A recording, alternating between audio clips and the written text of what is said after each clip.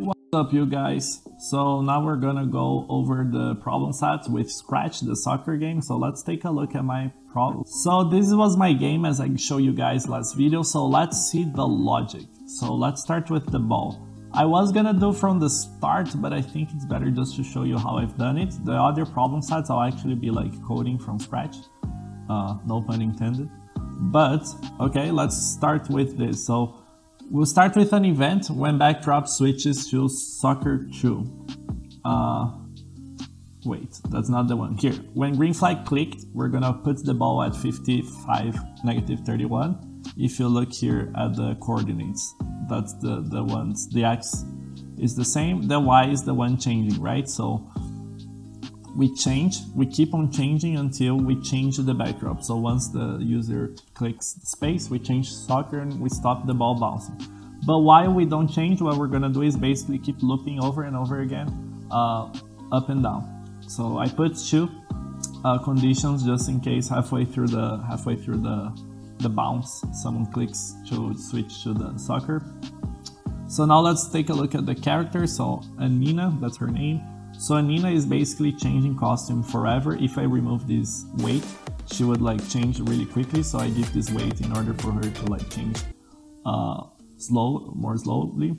When we change the backdrop to soccer, we want her to disappear. Let's say I take this out and then we start. She's gonna stay there. So hide makes sure she disappears once I start the game.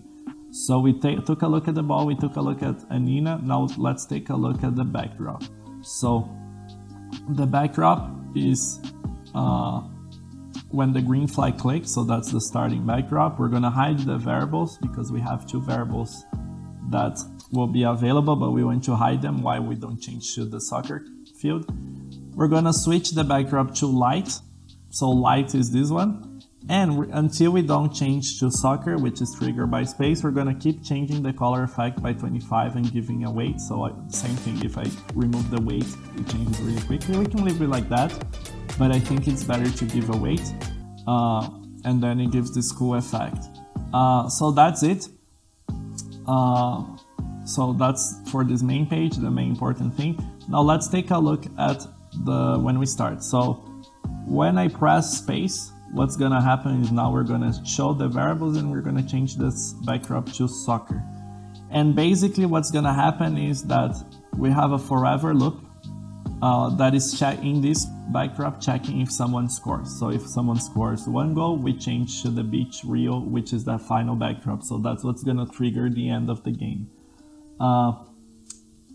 So now let's take a look at the lines. So the lines are interesting. So that's what's gonna be sensing. So once we change, once we start, we're gonna have a forever loop that is gonna check if the ball is touching the line. The line is invisible because of this ghost effect.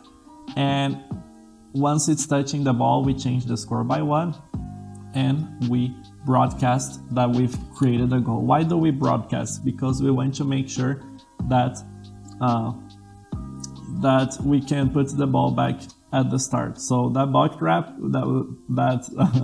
that broadcast will be received with this event, and that basically puts the ball back at the center of the field. And one last thing that I think is important with the soccer ball is that we'll have, so this is I think the most complex logic in this game. So basically we have a forever loop, and we're doing that what I talked last video. So we're gonna check if F is pressed, F is the kick key, and if Ben is close. So if both conditions are true, we're gonna pick a random direction from 60 and 20. That's like basically like the degrees the ball is gonna be kicked, and we move the ball in that direction. So that's basically it.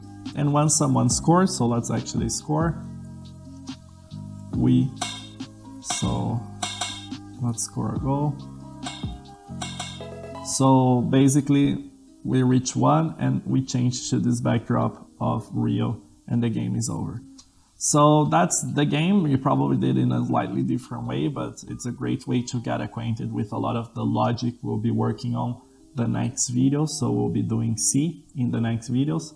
So if you enjoyed this video, give me a thumbs up, subscribe, and if you want to check out the 3 best ways to become a web developer, take a look at the description below.